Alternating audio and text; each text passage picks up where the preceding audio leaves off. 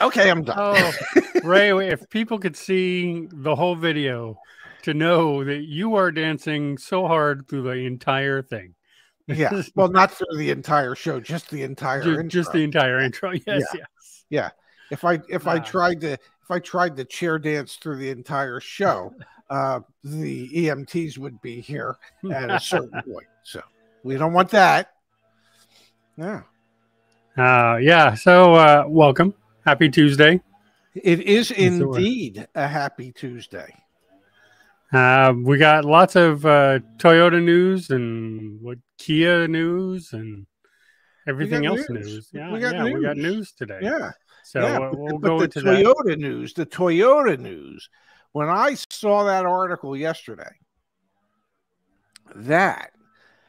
all I thought to myself when I saw that article was, you always saying, never count Toyota out. Yeah. That's I mean, Toyota, look, they were not the first with a hybrid battery, right? But who perfected it? I'm pretty sure they did. Yeah, I mean, like, there's nobody who beats Toyota in hybrids.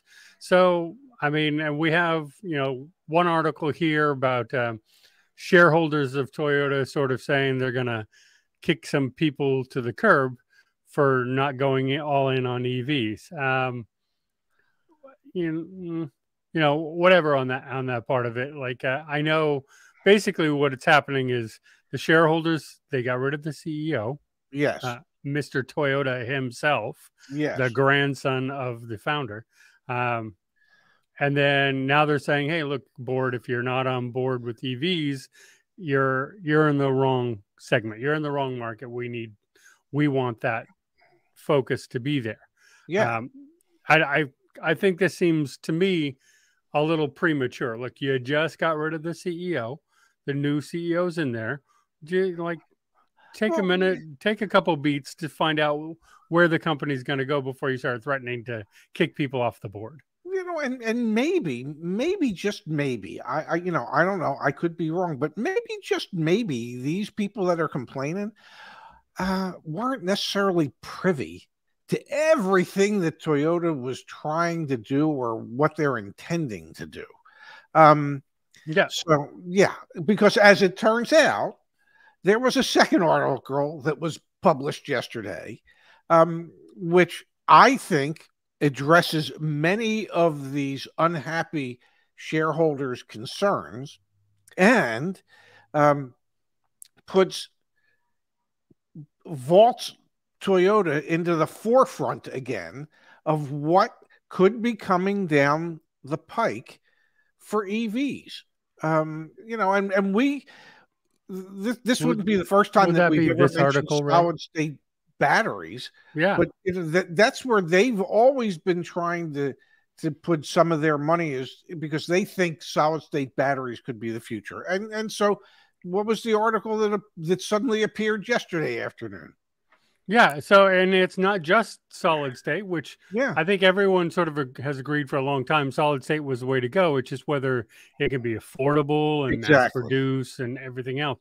So Toyota's willing to bide their time and put that energy and money into solid state and say, look, we'll take a back seat while everyone else runs forward, and we're going to do this. But, here comes this article, but not only the solid state, which will give a range of 900 miles or more, which seems completely unnecessary, but good. Like, I'm not knocking it. Like, that would be fantastic. But they're doing lots of different batteries. Their new lithium ion pack will double the range of the current battery pack used by the BZ4X, and will get a range of 621 miles. That's a pretty good range, and even if you're in the north or northeast in the winter, and let's say you lose 15%, that's what, 90 miles of range. So you're still at 530 miles worth of range, even in the cold weather. And I'm guessing there'll probably be heat pumps in these anyway, so you'd lose less than that. But yeah. I mean, you're right. And these new batteries will charge from 10% to 80% in less than 20 minutes, which of course is the complaint about the really crappy BZ4X right now. Yes. Which has 382 miles and a 30-minute charging time, which is just way too long. And once you get to my age, if you can do anything in 20 minutes, you'd be pretty pleased. Yeah. Just saying. But the costs are coming down on all of these. Yes. The range is going up. So at the same time, so it's great. Then they have all kinds of other batteries coming out.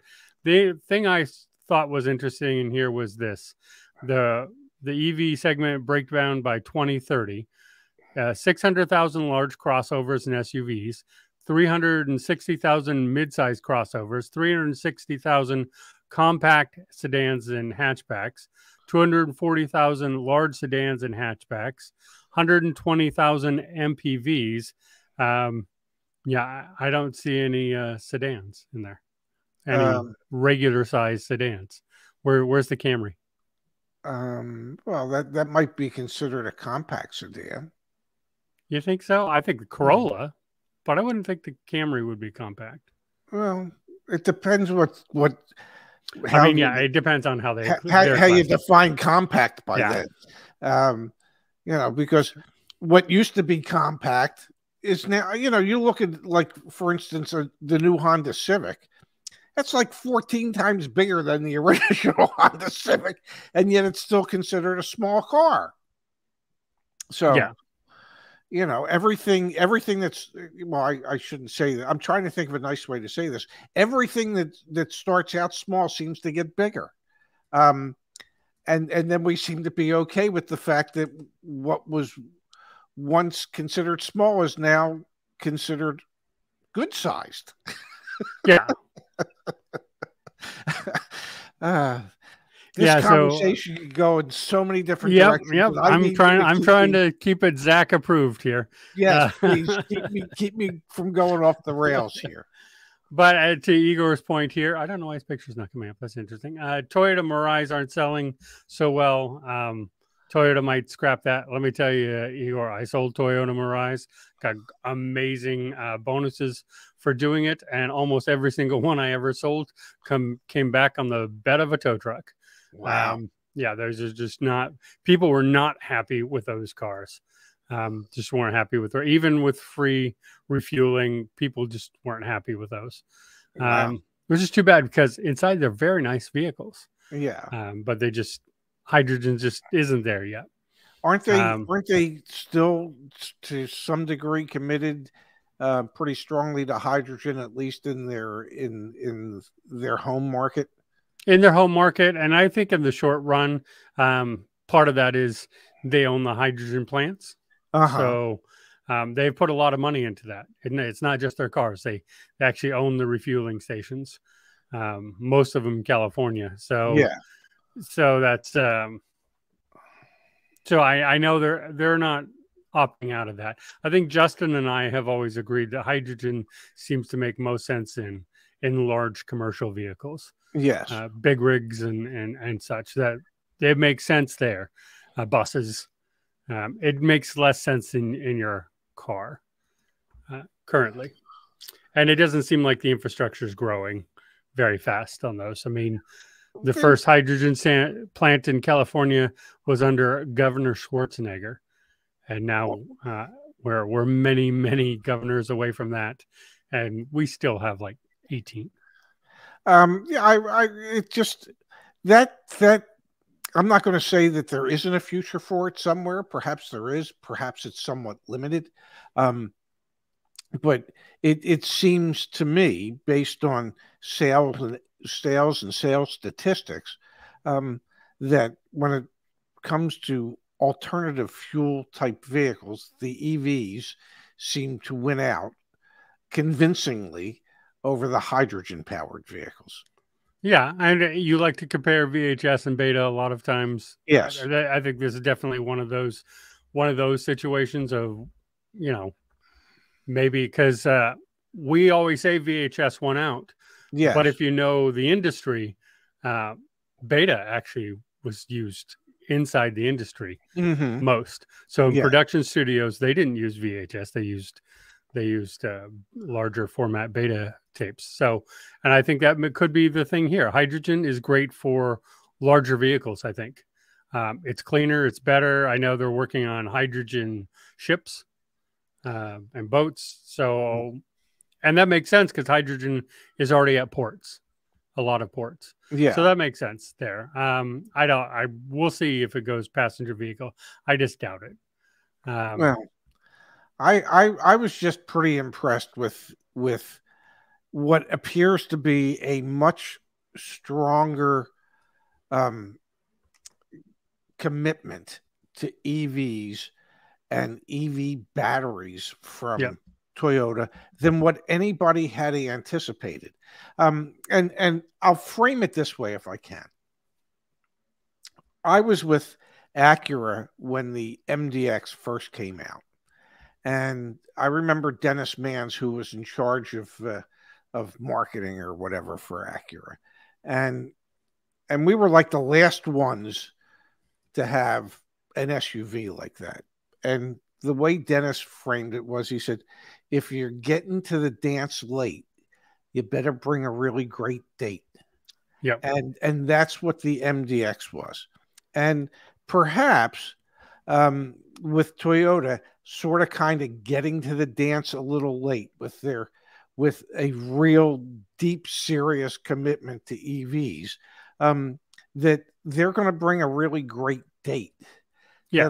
That'll still keep them on top of their game and still make them one of the world's most desirable vehicles. Yeah, and when you start looking into, the batteries that they're talking about and all the research that they've done and all the experiments that they're doing on them, you realize they've never been out of the game. They just haven't been upfront and been like, hey, yeah, there we are. And they've kind of said, look, we are not anti-EV. We just don't think the world's ready for a full transition yet. But that hasn't stopped them from research and development on this. So, I think that says something too. They just play their cards close to the vest. They're not out there hyping up like so many others. There are car companies that have announced they're going to beat Tesla to the truck game and they're going to release this vehicle in 5 years from now. Like, well, that's not really a beating Tesla to the game because we don't know when any of these vehicles, including the Cybertruck, will actually come out. So, there's a lot of publicity out there, but Toyota's just not really running towards that. They seem to be just like, we're going to come out and we're going to release stuff. And then people are going to be like, oh my goodness. Like, and I think that's where it's going to be. Yeah. As Susanna says, are they late or are they just on their own time? Well, I think they're on their own time. But I think many would suggest that they're late which is why they have shareholders who seem to be so upset with them. That doesn't mean that they won't end up producing what could become the most popular electric vehicles out there. Who knows? I mean, I don't know what the future holds. I do know that I don't think most Japanese companies pound their chest quite the same way that other companies do to announce how wonderful they are, because that's just not the nature of the Japanese people to want to bring that much attention to themselves. They do it slowly, and they do it by producing things that suddenly everybody goes, oh, I got to have that. That's what I have to have. That's exactly what I have to have. There's a lot of PR out there announcing things that are never going to happen. Yeah. Because that's just the business. But Toyota, they do it through action, not through words. That's the difference. They do. And they've always been, as Phil and Igor and Sam have said here, they've never hyped anything. Yeah. They're just quiet, and they just come out there, and sort of what you're alluding to, kind of what Henry Ford and Steve Jobs did so well, was they're out there creating what people want before people know they even want it. Exactly. I mean, exactly. That's the key to that type of success, to actually develop things that people don't even know that they want, but then make it so indispensable that people have to have it. And that perhaps at some point in their lives they go, how did we ever live without an MP3 player? How did we ever live without digital audio? I mean, you know, yeah. Like Apple come out with the iPod. Like, you didn't know you needed that, but now you can't live without it. Exactly. It's just one of those, and Toyota's sort of that of the car makers. It's just one of those things where they sort of get that. And, you know, to your point, like when we were talking about the shareholders, you know, one of the things that caught me is one of the shareholders that's pressuring Toyota and threatening to get board members removed is the California Public Employees Retirement System. Anyone who lives in California knows those people very, very well. And what they're about. And there's a lot of pressure there, but those are the names that are getting thrown around in the article, is more government unions that are doing that. It's not the buying public that's pushing Toyota here. Because I think a lot of people sort of trust in Toyota. They're going to come out and do things the way they want. And Jarrett, who has iPods, everyone who has an iPhone has an iPod. It's just baked into the iPhone. It's just an iPod that can also make phone calls. Yes. Which mine does not do. So don't even try to call me. But yeah, I mean, I think the public has a lot of trust in Toyota, and I think they take that very seriously. So I think that's part of why they're sort of going into this maybe a little bit slower than GM or Ford or other people who are just running with it. Maybe the difference will be that when Toyota actually comes out with electric vehicles in bulk, they won't be losing money for everyone they wholesale to their dealer body. Yeah, exactly. Yeah. Yeah. You know, that could be the really big difference. You know, instead of feeling like they needed to be rushed into something like Ford and GM and the others who admit that they have no margin built into these vehicles, and that in many cases from the manufacturer standpoint, it's actually costing them a large amount of money every time they wholesale one. I mean, it's not Lucid money for everyone that gets wholesaled and sold, but it's you know, if they're losing $4, $5, $10, $50,000 per vehicle sold, my guess is that, you know, Toyota taking their time figuring things out, and they were talking about, what is it, the Giga manufacturing, what's that, the Giga press, and the Giga press, so that there's less parts, and you know, by the time they do it, they'll actually do it and make money at it. Yeah. Where you know, many of the others haven't quite figured that out yet, because they just had to rush right in. Yeah, and you know, our title today, you know, a little clickbaity, as it will always be. Yes. Because I'm not Zach. I'm not gonna start toning it down. That's for sure. But you know, is this a Tesla killer? Obviously, it's not a Tesla killer. That's all. You know, that's always just a dumb thing to say, I think. Yes. That's like, you know, remember when Dodge came out and Ford stopped existing? You know, it's not a Tesla killer, but it's a good competition. And you know, we've talked on the show several times when Toyota got a hold of the Model Y and broke it apart and said, "Holy crap, this is a feat of engineering. This is beautiful. This is amazing."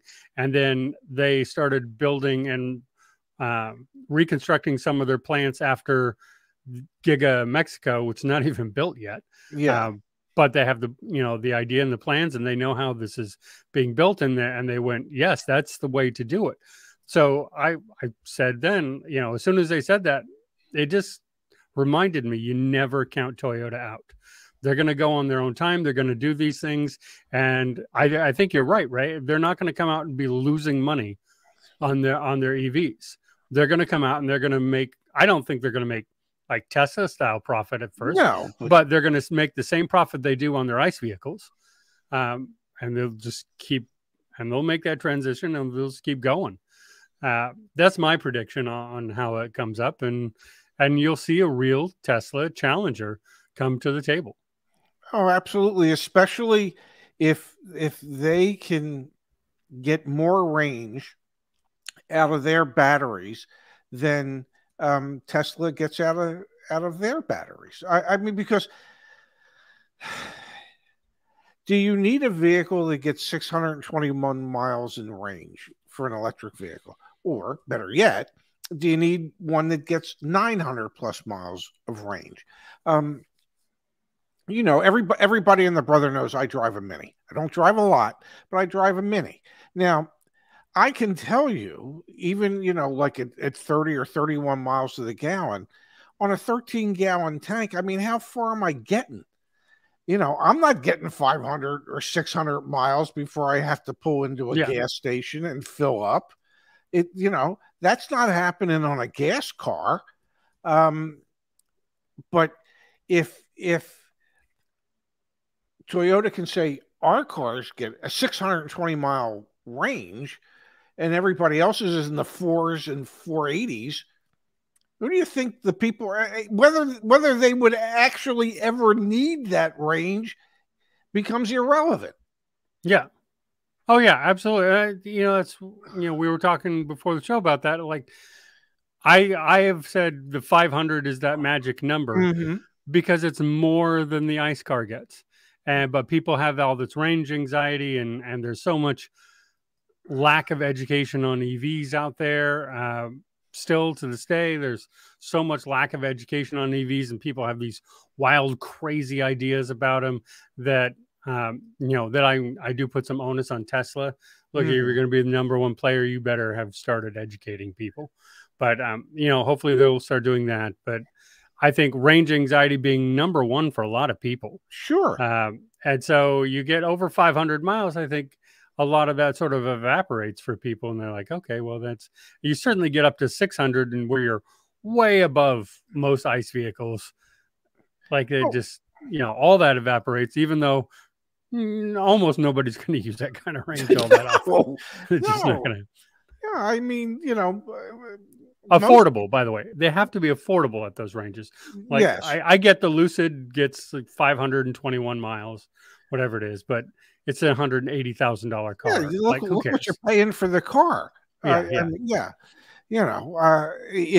you could get 3.5 or 4 Toyotas for the price of one Lucid that might get 600 miles in range, I guarantee you, people are going to buy the Toyota long before they buy the Lucid. And truth of the matter is, perhaps when Toyota really makes a presence in the EV field, Lucid probably still won't exist anymore. How long can you go where it's costing you $555,000 for every car that you sold? Yeah.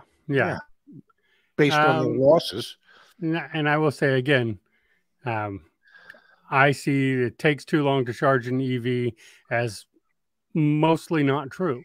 Yeah, it does not take as long as most people think it does. Yeah. And I don't know if she knows how long it takes to charge an EV. I'm not saying her. I'm just saying general public wise, I think it takes 30, 45 minutes, an hour. I think Brandon the other day when we had him on, it's like, it takes like an hour. No, man, like it takes 15 minutes is the average at most. Yesterday I went out and I charged my vehicle twice because they just had free charging in both places. I wanted to eat lunch and I charged it up and it was free and came back down. Yeah, 20 minutes to go from 0 to 80%. Yeah. And if the vehicle has 620-mile range, well, guess what? That means at 80%, you have a 500-mile range, and it took you 20 minutes to get there. That's nothing. And how long did it take you to sit in line to charge that at Costco, Jared? Yeah. The Costco lines always amuse me. Just because not because I've sat in those lines twice in my life. They just weren't worth the $2 I was saving for me to sit in those lines. But, people like take pictures on social media of the EV lines in those couple areas where people are waiting to charge their vehicle. And I go, well, I can go to any Costco and get the same effect. So that's just sort of silly. But, it just, 15 minutes, like I've said before, I'm on a road trip. Pretty much the only time I got to go and actually sit and wait to recharge. 15 minutes, I go to the bathroom, I get a drink, come back, pretty much done at that point. Yeah. So then, unplug and go. But most of the time, it's that, I went to lunch the other day. They had a whole bunch of Tesla superchargers, and then they had like 12 level 2 chargers, which are free.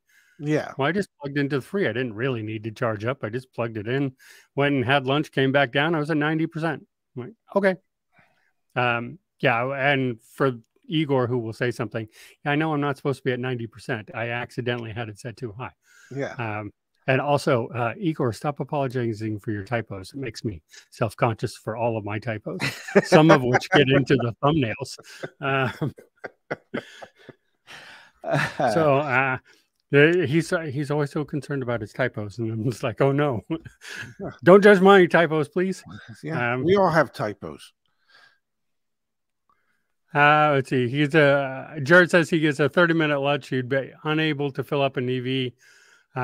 I am missing the point because you could just either charge while you're at work, or that would be perfect to pull up to wherever you're going to go eat lunch, plug in, go get lunch, come back out and go, and your car would be full. Yeah.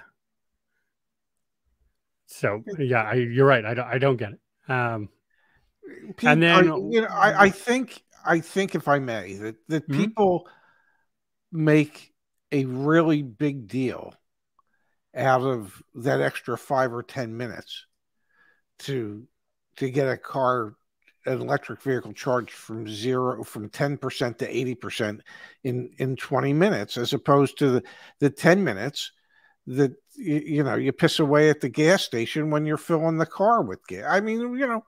10 minutes, 20 minutes, it's not that big of a deal. And if you can go 500 miles in range because you're only at 80%, that's still further than you can go with your gasoline-powered vehicle. So I don't know. I once thought when we all started this that it takes too long to charge. Well, what I've learned is it doesn't really. And I've seen people piss away more time doing other things than the time it would actually take to charge their vehicle. And like you do, you take advantage of free charging when it's there, and you don't worry about it. If you're doing something else and you can charge it while you're there, then what difference does it make?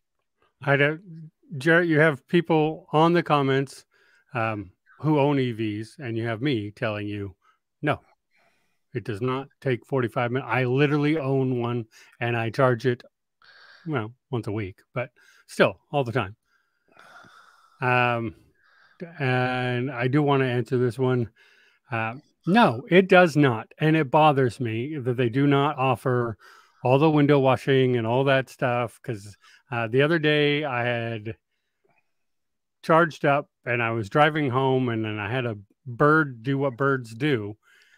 Sorry, that was on the way to the charger, and I pulled in and I went, hey, I can't clean my windshield. And I really want to do that. So yeah, that is irritating to me too. But Robert, I've seen this comment a couple times and I keep meaning to look it up. I do not know about 15-minute cities. Do you know what that is? Right? No, I have no idea. So Robert, email me, because I keep forgetting to look it up. This is like the third day I think you've brought it up on the comments, and I don't know what that is. So I really would like to just email me at justice with an S right there, at CarEdge.com. To Phil's point, aren't there limited places to get fast charging? Yes and no. I mean, yes, there are, and this is one of the points that Kia has made, is that even California needs to step it up. The infrastructure is not there yet. California has 87,000 EVs. I know they say it in here. 87,707 chargers, but they need 1.2 million. Wow. So that's a long stretch there that we need to get to from that. So we're not even at 10% of what they need. No, will need. Wow. No, I mean, no, it's the most populous state, but yeah. No, I get it. To that, and wait, let me correct you one thing. It's not the most popular; it's the most populous. I think I said populous. I meant to say populous if I said popular. Yeah, because there's a lot of California bashers on here. I know there are. No, not I that know. I'm one of them. No, I am. But other people, I am more than you are. I know you are. But yeah, I mean, but I also look at that and I go, but do you really need? And I don't think you need. And they are talking about level 2 and DC fast chargers. Yeah. For one, you need more level 2s. I don't know that you need a ton more fast chargers. Level 2s are a lot cheaper to install. I think it's like 10 to 1. You can install 10 level 2 chargers for the cost of one DC fast chargers. Wow. So like I said, I went to the mall this weekend. They had all the Tesla fast chargers, but then they had like 12 level 2s. I just plugged in at the level 2. I didn't need to fast charge. I didn't need, but that's the part of the thing about doing the EV is everywhere you can go where they just have those. And those are level 2s are usually free because they don't pull that much power. They're not charging that fast. I think it said it would have taken 3 hours to fully charge my vehicle on that level 2 because I had my range set up too high. And it didn't take that long, but I was just out there and eating lunch and, went and unplugged. And those I think are the best. Those are the best in areas. They're just level 2 where you can go and pop in real fast. Hospitals have them. Our movie theaters have them. It's great. You don't need all the fast chargers. Fast chargers are just for road trips, realistically. And heck, if Toyota really can produce vehicles that will end up getting 900 plus miles range, I'm pretty sure you'll just be able to charge up at the hotel you're staying at that night. Level 2s are perfect for hotels. Yes, I have used them. I have used them at hotels all the time. And this is one of the things that I look at. So I do travel to the coast a lot because I live inland because I can't afford to live on the coast. Otherwise, I just would. Just wait for that big earthquake. You very well could end up having oceanfront property in Sacramento. Yes. We have these discussions all the time about how geology works. Yeah, everyone seems to think that California is on the shelf that's going to break off, and that's not how geology works. Oh, I'm sorry to hear that. I was hopeful for you. Me too, because you know that as much as I love going to the coast, some of the places I have trouble with the most are on the coast. But I go there all the time, and one of the things I look for when I'm booking a hotel is, do they have EV charging? Can I just go up there and plug in at the hotel? And if I can, I'm looking for that hotel. Okay, so if one doesn't have it and the other one does, guess which one I'm going to. Same in my area with Target. I have two Targets I'm halfway between.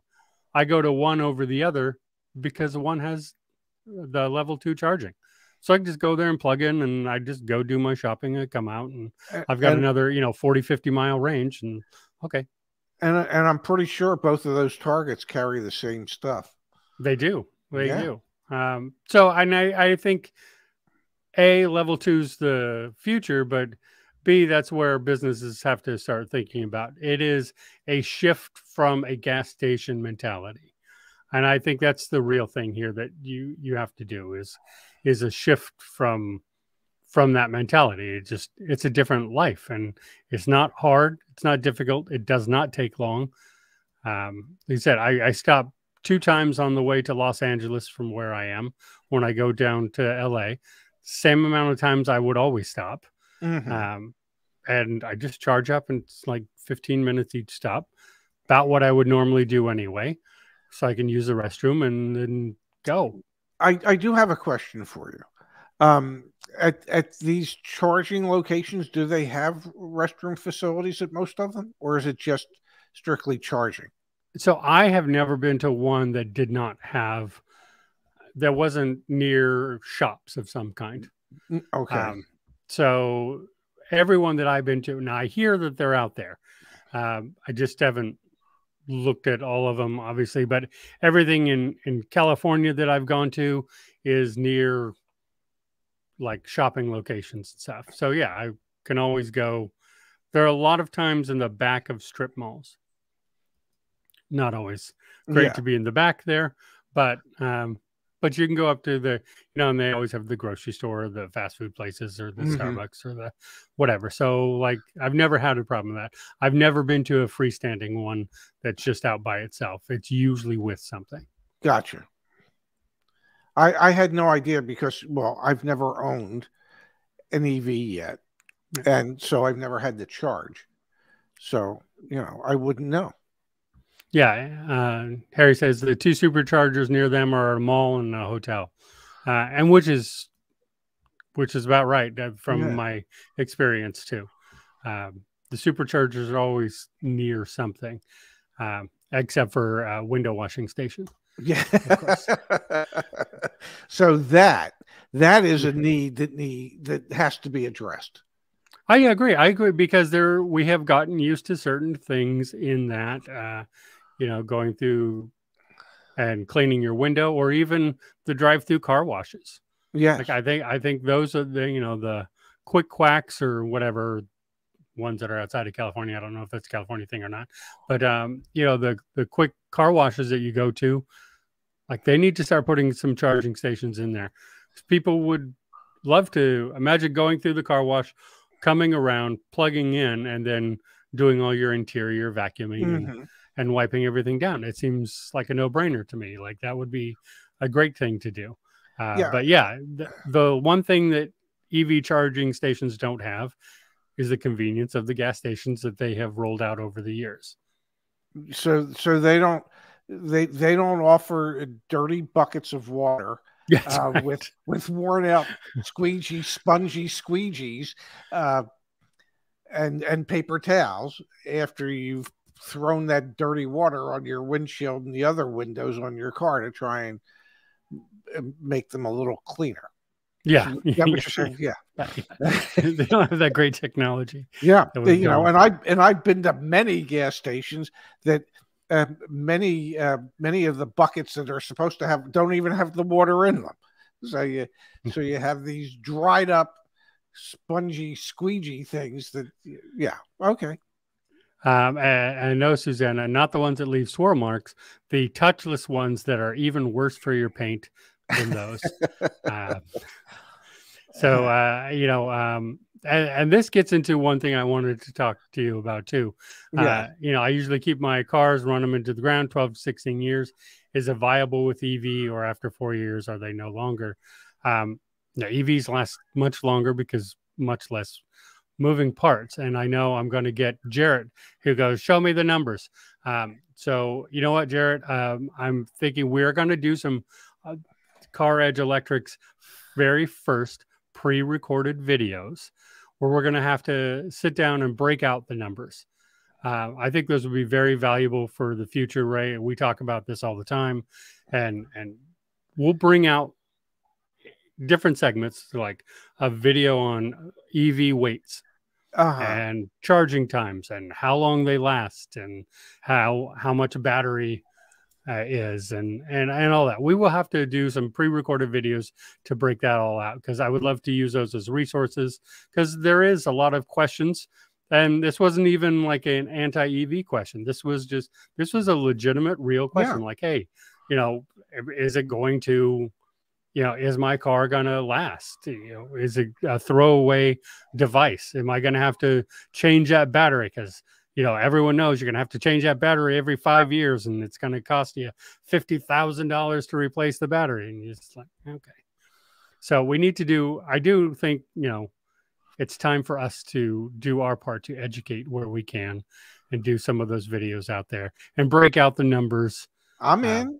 So everyone can see them, because we do talk a lot about the things that we know, but I agree that we have not always, although the weight one we did, we have not always broken down out the numbers and showed the numbers like we maybe should. And I will agree that we should do that. I'm in. There's one thing I'm fairly good at after having produced in excess of 1,000 videos with Zach. You know, I'm pretty good at I even know how to record it on my damn camera and upload it so that our video editors can get to it. So I would be more than happy to participate in that. That's my newfound skill set at my age.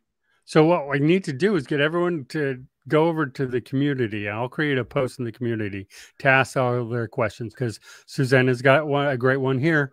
Yeah. Battery life is something to consider. Not the battery life, but will the technology be around? Is that same, you know, lithium ion battery and charging connector going to be around? Because look, we already got, if you bought a Mustang Mach-E this year or before, that charging connector in 2 years is going to be completely different. Yes. Like, okay, so you have to charge on a different network than all the other Mach-E's will be starting in 2025. That is something to consider. Those are legitimate questions, legitimate answers that, you know, that should be addressed. And I love those. Well, yes, let's get some suggestions as to what people would like us to do some pre-recorded videos. We can throw some into the show, you know, like one a day or a couple a week, whatever. You know, we could, I think that's called like a donut, isn't it? I believe so. Yes. Yeah. Yes. Technical terms. Okay. Yeah. Yeah. So we can Krispy Kreme these people. I don't think that's the term. And Igor, I know he did mean Duncan. We're going to Duncan it. I don't know why he just used that's because term. America runs on Duncan. I apologize. Right. And right. that here's the perfect segue. And that is where chargers should be, because America runs on Duncan, damn it. That's right. If every Duncan and Starbucks had a charger, oh man. Yeah. You would never need to build anywhere else. Oh my gosh. Yeah. You'd be able to get your caffeine, you'd be able to get your electricity, and you'd have a relatively clean bathroom to use as well. That's right. That's right. Yeah, you wouldn't have any good donuts out here on the West Coast because they're all frozen and then thrown in an oven here. Well, you can't have everything. Yeah. Yes. I know. Well, you know what time it is. I was just going to say, I think it's about your lunchtime, right? It is. Plus, I have to go help a friend with something as well. I am in demand today. Yeah. You're always in demand, Ray. I don't know about that, but and speaking of, we do have CarEdge Electric coming up on not CarEdge Electric. Nope. No. Just CarEdge. We're just going to leave off the electric. Yes. With the coach takeover this Saturday. Yes. Right. So yes, we are, the coaches are going to take over. We're going to do live deal reviews on the air, pre-submitted deals. We're going to go over and we're going to call the members of those deals, and we're going to walk through the deal with them, and they're going to be able to ask us questions. So very cool. I would love if everyone could, if you have any deals you would like to review. If you do an EV, I will do the show. Otherwise, I'm just producing. But if you want to see me on the air, I'll do an EV review deal.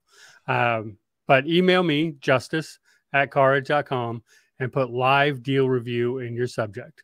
You need to submit your buyer's order or OTD quote, full breakdown, not just the number. Yeah. If you don't know how to redact your information, we'll do that. Don't worry. We just need the quote and the VIN. We do need the VIN. That's not private information. Sometimes people black that out. I'm like, that's public information, please. Yeah. Send that, your name and your phone number. Email that to us so we can give you a call. It'll be at 7 p.m. on Saturday. What is that? The 17th? Yeah, the day before Father's Day. So it's 17th. Yes. Oh man, I have a busy weekend.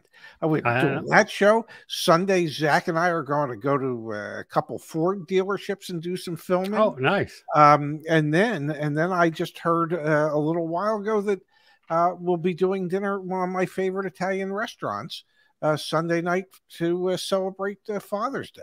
So, oh, nice. That is a busy weekend. It is. I'm looking forward to it. And Igor, you can just email Ray directly that that buyer's order, and he'll get right on that for you. Igor, you're funny.